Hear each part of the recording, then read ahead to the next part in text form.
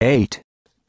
During the year 1819 an expeditionary army was assembled in the environs of Cadiz for the purpose of reconquering the revolted American colonies.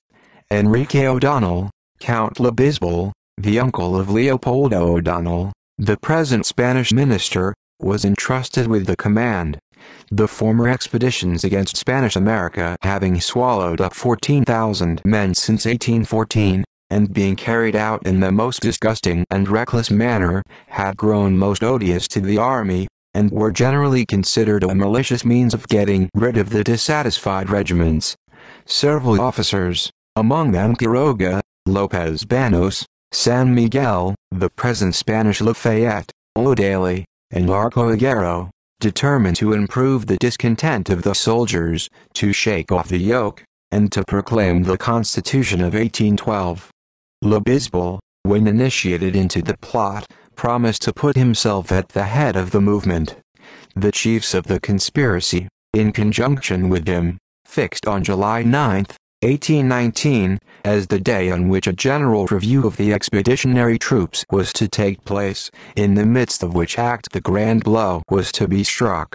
At the hour of the review Lebizbel appeared, indeed, but instead of keeping his word, ordered the conspiring regiments to be disarmed, sent Quiroga and the other chiefs to prison, and dispatched a courier to Madrid, boasting that he had prevented the most alarming of catastrophes. He was rewarded with promotion and decorations, but the court having obtained more accurate information, afterward deprived him of his command, and ordered him to withdraw to the capital.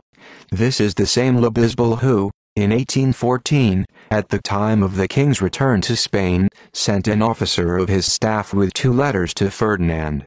Too great a distance from the spot rendering it impossible for him to observe the king's movements, and to regulate his conduct according to that of the monarch.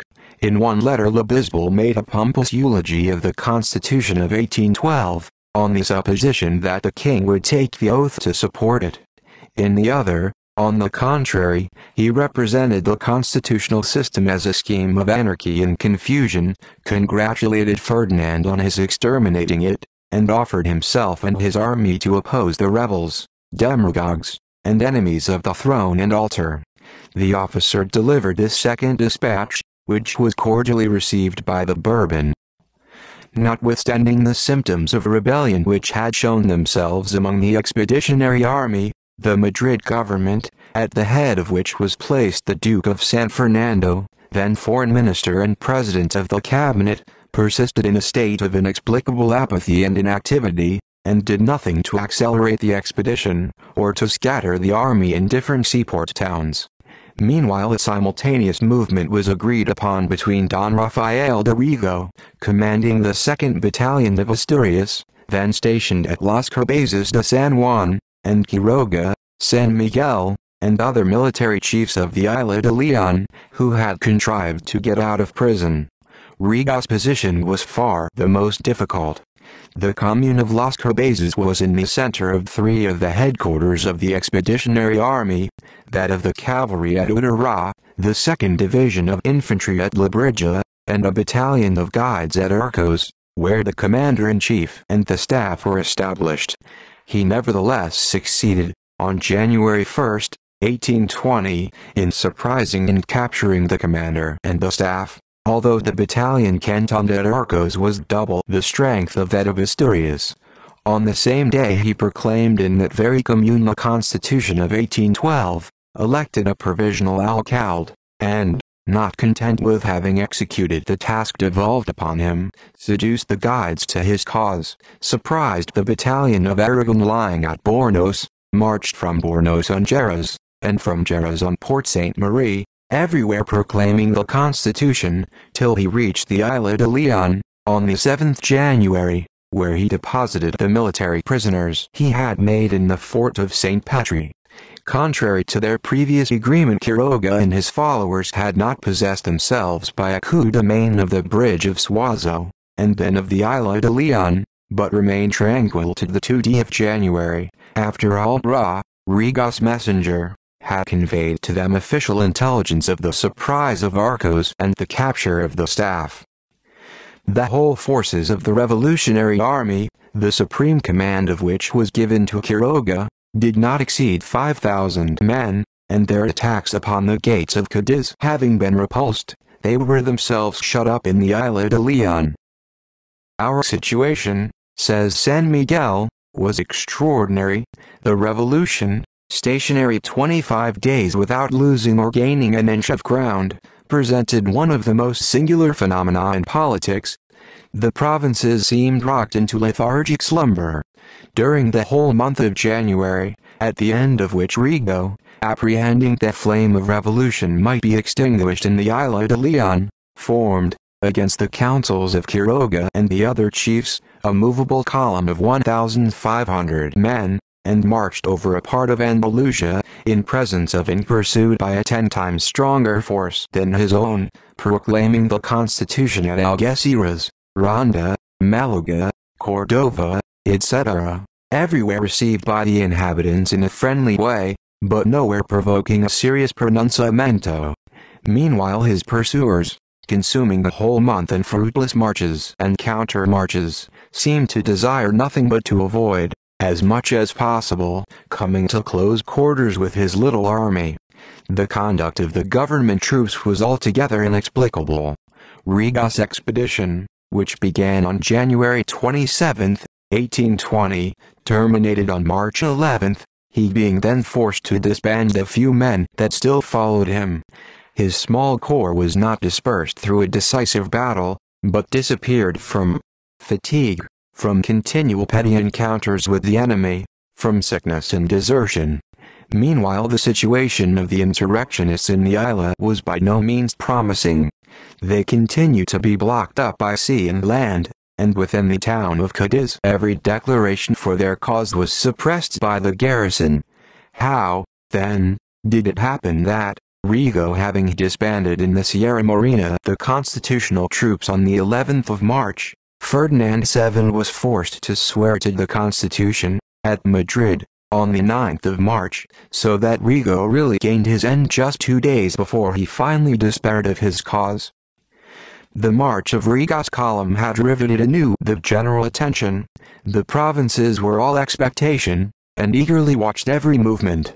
Men's minds, struck by the boldness of Rigas' sally, the rapidity of his march, his vigorous repulses of the enemy, imagined triumphs never gained, and aggregations and reinforcements never obtained.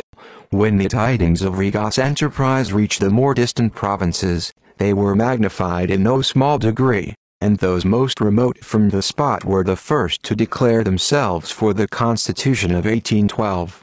So far was Spain matured for revolution, that even false news sufficed to produce it. So, too, it was false news that produced the hurricane of 1848. In Galicia, Valencia, Saragossa, Barcelona and Pamplona, successive insurrections broke out. Enrique O'Donnell, alias the Count Lebisbal, being summoned by the king to oppose the expedition of Rigo, not only offered to take arms against him, but to annihilate his little army and seize on his person.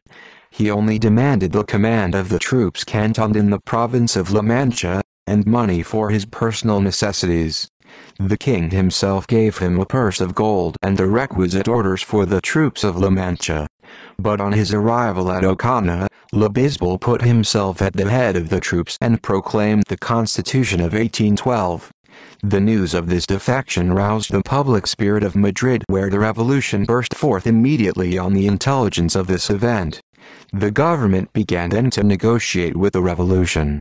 In a decree, dated March 6, the king offered to convoke the ancient Cortes, assembled in Estamentos, estates, a decree suiting no party, neither that of the old monarchy nor that of the revolution. On his return from France, he had held out the same promise and failed to redeem his pledge. During the night of the 7th, revolutionary demonstrations having taken place in Madrid, the Gaceta of the 8th published a decree by which Ferdinand VII promised to swear to the Constitution of 1812. "Let all of us," he said, in that decree, "and myself first, fairly enter upon the path of the Constitution, The people having got possession of the palace on the 9th, he saved himself only by re-abolishing the Madrid Ayuntamiento of 1814, before which he swore to the Constitution. He, for his part, did not care for false oaths, having always at hand a confessor ready to grant to him full remission of all possible sins. Simultaneously a consultative junta was established, the first decree of which set free the political prisoners and recalled the political refugees. The prisons, now opened, sent the first constitutional ministry to the royal palace. Castro, Herreros, and Arguelles, who formed the first ministry, were martyrs of 1814, and deputies of 1812. The true source of the enthusiasm which had appeared on the accession of Ferdinand to the throne, was joy at the removal of Charles IV, his father, and thus the source of the general exultation at the proclamation of the Constitution of 1812, was joy at the removal of Ferdinand VII. As to the Constitution itself, we know that, when finished, there were no territories in which to proclaim it. For the majority of the Spanish people, it was like the unknown god worshipped by the ancient Athenians. In our days it has been affirmed by English writers, with an express allusion to the present Spanish Revolution, on the one hand that the movement of 1820 was but a military conspiracy, and on the other that it was but a Russian intrigue. Both assertions are equally ridiculous. As to the military insurrection, we have seen that, notwithstanding its failure, the revolution proved victorious, and, besides, the riddle to be solved would not be conspiracy of 5,000 soldiers, but the sanction of that conspiracy by an army of 35,000 men, and by a most loyal nation of 12 millions. That the revolution first acted through the ranks of the army is easily explained by the fact that, of all the bodies of the Spanish monarchy, the army was the only one thoroughly transformed and revolutionized during the War of Independence. As to Russian intrigue, it is not to be denied that Russia had her hands in the business of the Spanish Revolution, that, of all the European powers, Russia first acknowledged the Constitution of 1812, by the treaty concluded in Veliki Luki, on July 20, 1812, that she first kindled the Revolution of 1820, first denounced it to Ferdinand VII, first lighted the torch of counter-revolution on several points of the peninsula, first solemnly protested against it before Europe, and finally forced France into an armed intervention against it. Monsieur de Tatishev, the Russian ambassador, was certainly the most prominent character at the court of Madrid, the invisible head of the Camarilla. He had succeeded in introducing Antonio Ugarte, a wretch of low station, at court, and making him the head of the friars and footmen who, in their back staircase council, swayed the scepter in the name of Ferdinand VII. By Tatishev, Ugarte was made Director General of the expeditions against South America, and by Ugarte the Duke of San Fernando was appointed Foreign Minister and President of the Cabinet. Ugarte effected from Russia the purchase of rotten ships, destined for the South American expedition, for which the Order of St. Arm was bestowed upon him. Ugarte prevented Ferdinand and his brother Don Carlos from presenting themselves to the army at the first moment of the crisis. He was the mysterious author of the Duke of San Fernando's unaccountable apathy, and of the measures which led a Spanish liberal to say at Paris in 1836. One can hardly resist the conviction that the government was rendering itself the means for the overthrow of the existing order of things.